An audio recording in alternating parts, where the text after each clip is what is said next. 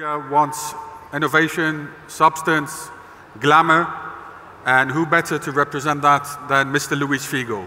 For substance, 4 La Liga titles, 4 Serie A titles, 1 Champions League, and multiple other cups. And for the glamour, Ballon d'Or winner, and the original Galactico. Welcome, Louis. Thank you. Very, very pleased to be here. Thank you, Louis. You told me that Saudi Arabia was a special place for Portugal history. Well, it's true. The history of football, Portuguese football, under 20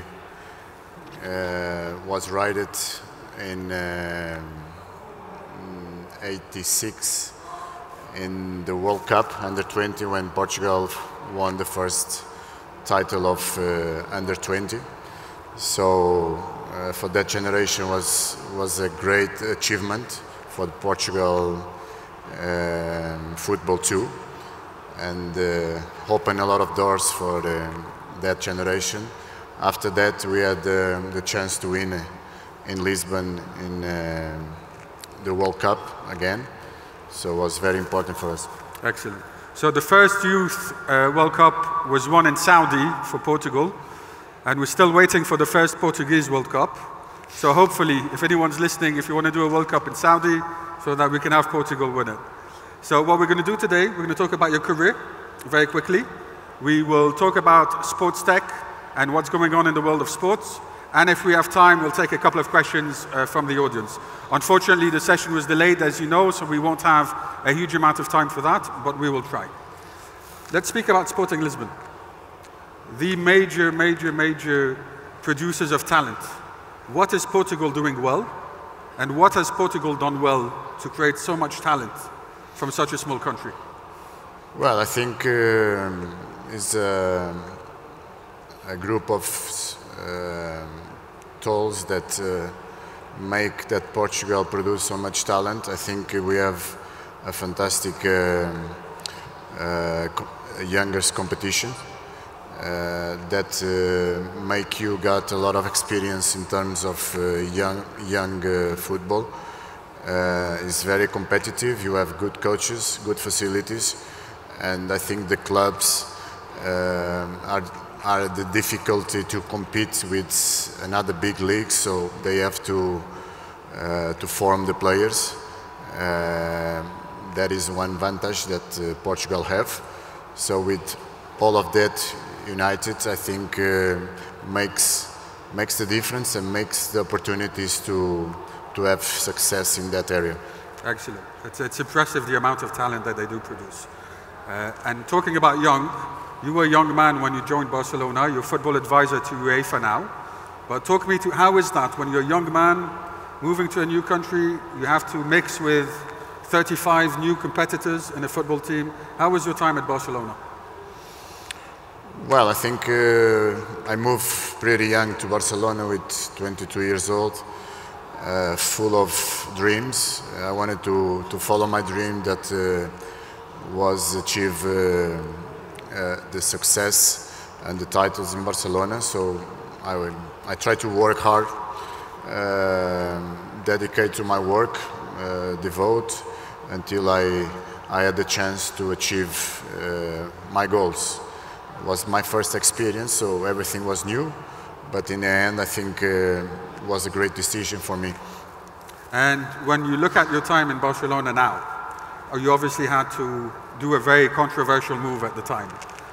How was that? When you're an older man now with maturity, experience, looking back at someone who was so young, who took such a big decision, how do you look back at that now, the move from Barcelona to Real Madrid?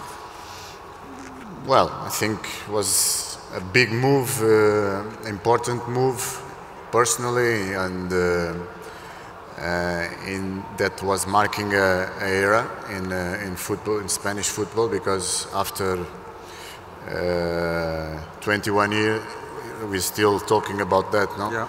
It was the most expensive transfer in the world. A difficult decision for me, but I think resuming after the 5 years in Madrid was the important decision professionally and personal. And the decision was made because of recognizing what you give in your career, in your work. So when you don't feel recognized and you have the chance to move to another company, another club, so you always have that in mind, and that was happening. Understood.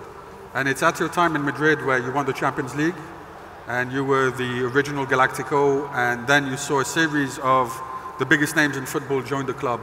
Talk me through what it was like to be in a dressing room with Ronaldo, David Beckham, Zinedine Zidane, Roberto Carlos. How was the atmosphere of winners and the best players in the world coming to work every day? Well, I think looking in the past, I think it was a unique moment for all of us, because we had the best club in the world that unite the best football players in the moment, different kinds of golden balls. We had the chance to play together, to learn from each other, and it was a great experience. I think still until today we have good relations, so that means that the atmosphere inside of the dressing room make it possible to win everything. I think in football is a team sport, and if you don't have a good atmosphere, a good relationship, it's much more difficult to achieve your goals. So very pleased to be part of that generation, that group, and I think was memorable for the club and for us. Absolutely, and nobody who saw your team will ever forget it. We could talk about football all day, but I want to move into business and technology. As a retired football player who has a lot of investments and a lot of influence everywhere, what would you say to these companies that come to a show like Leap and look for investment? What would it take for you to look at a product or look at a business and think this is something that I can think will do well? Well, if I talk like a consumer, yeah. Of course, I think I will always look for interesting quality development software products. If I talk about business person, like everyone, we're talking about how to invest the best way. Invest in anything, basically. So for you, you must have a lot of people come to you every day with projects. I have a business, I have this, would you want to invest in this? You must have had 20, 30 years of people coming to you, right? And you have to pick the right ones. So for example, the app you have. Talk us through the app you have, which is doing so well in the world of tech at the moment. Well, I think everyone, in my case, I tried to form myself when I finished football, and I was trying to study in a business school, so what I learned is not to put all the eggs in the same basket, no? So I will always try to diversify, and in this case, technologically talking, we settle up and about try to help the youngers that don't have the chance to be scouting, no? Yeah. And the app calls Dream Football. It's for the kids that dream one time or one moment to have opportunity to achieve the professional level or to be seen by a club. So it's more or less a platform that, like YouTube, for example, that you put your skills, and then of course we have the partnership with different clubs in national clubs or international clubs, and we give them the information about the kids, and they look if they are happy and like the kid, they call him to try his chance in the club to train, and that's it. After that, in the app we settle different business models, and we're very happy to help in this case the kids that have a dream to be a professional, to have the opportunity to be seen by the clubs. So let me get this straight for the audience. If somebody has a son in the audience who wants to be big in football, they can log on to Dream Football, take a video of their son playing, upload it on the app, and you and a team of scouts will analyze the performance of the player and recommend to football clubs, you should have a look at this player. Correct. That's amazing. Easy. So if you heard it here first, if anyone in Saudi wants to get to European football, you have a Ballon d'Or winner who will look at the videos of your children and make recommendations. So, we had some success cases of young kids that did that, and they had the chance, and they are right now playing in some clubs. So it's a model that works, and the technology helps in this case to these kids to have opportunity to follow their dreams. No? Amazing. Dream football, everyone. Have a look at it.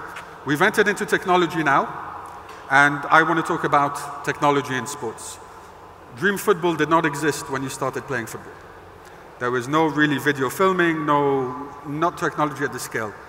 How have you seen the evolution of technology, especially in football, in your career to today? Well, I stopped playing football in 2009, so I played for 20 years, more or less, and of course there's been some important changes in terms of technology in football. I have idea that in football you can't lose the sense of what is football, because I started play football in the street, not in academies, and I didn't like to see football being changing what is the sense. No, I think of course the desire of to predict what happened in the future is part of the human nature, but I think technology shows how innovative tools can improve the game. Technology will not decide winners or losers, but makes the game fairer. No? So I think some changes is being done in terms of technology, including in football, like goal line technology that when I play was not existing. The electronic performance and tracking systems, the VAR. So these kind of situations can make the football more fair, but not deciding who wins or lose. So it's important changes through these years, and I hope that we follow the technology that we have to the good of sport. Excellent. You touched on something which is making a lot of noise at the moment, which is VAR. You've been a player, you're an advisor to UEFA. How do you feel about VAR and how it's being used in world football today? Well, I think it's an important tool that helps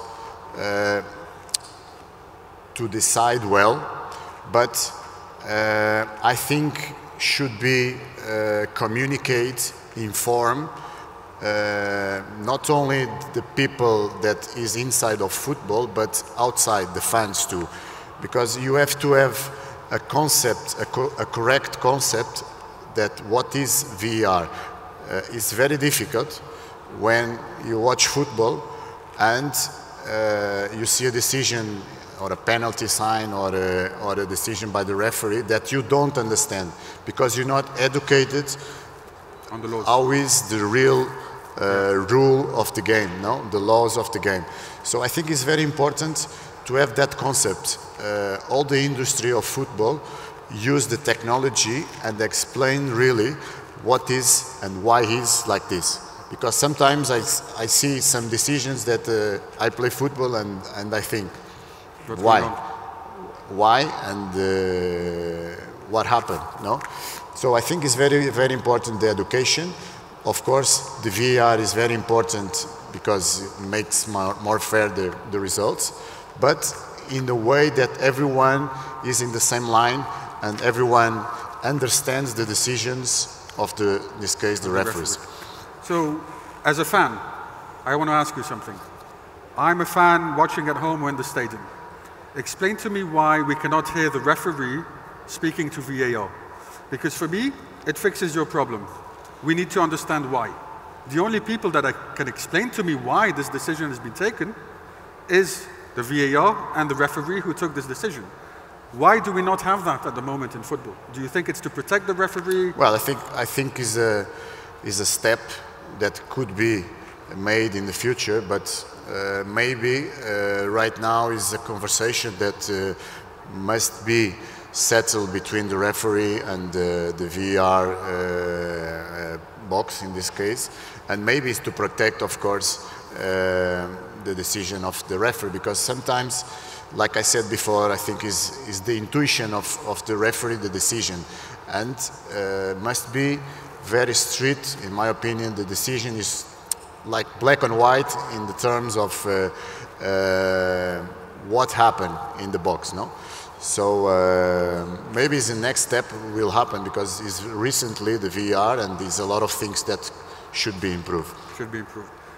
Goal line technology.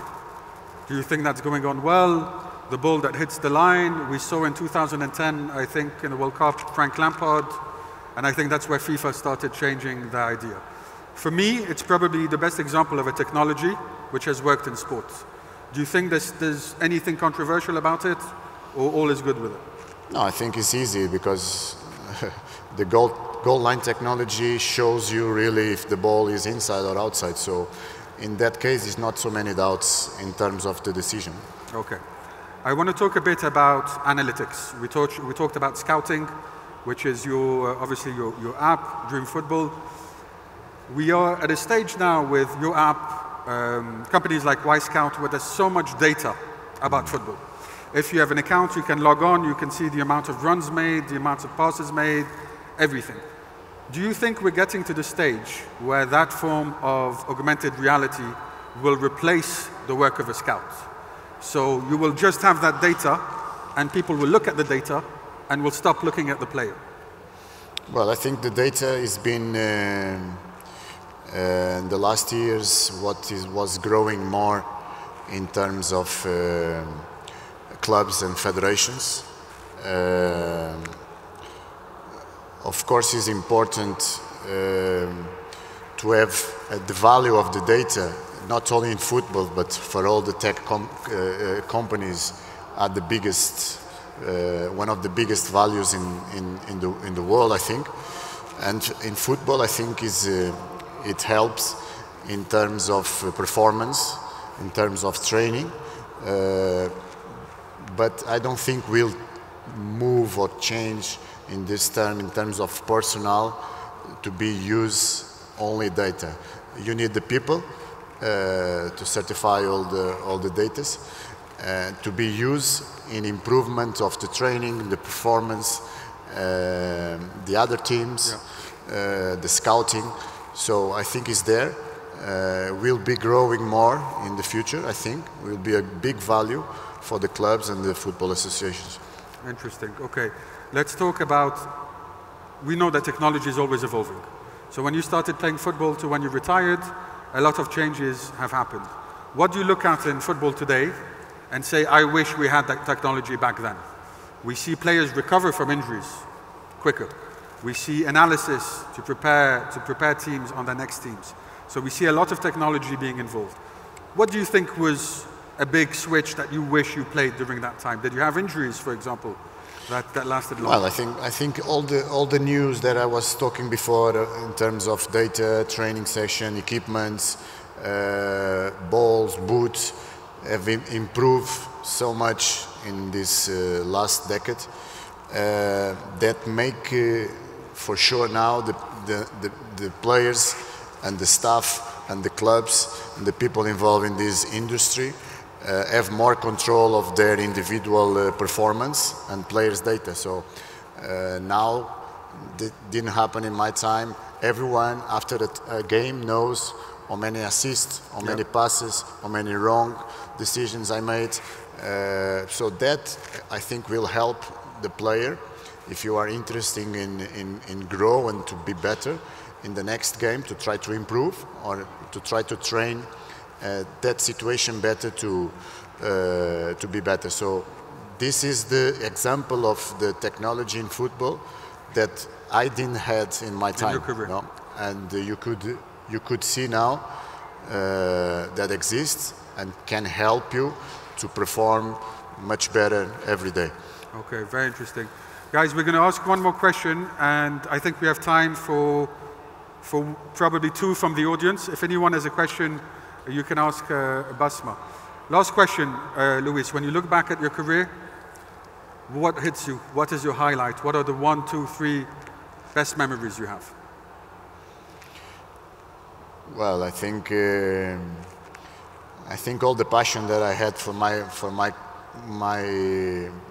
job, my work, the football, make me to achieve so many things that I couldn't believe when I started to play football. No, I like to train, I like to compete, I like to every day be better, and of course, if I had more data, more technology, maybe I could be better in that time, no? That period. So I just want to thankful to all the companies that work in this case to help football to improve, to help the players to be better, and for sure more news and will come in the future to make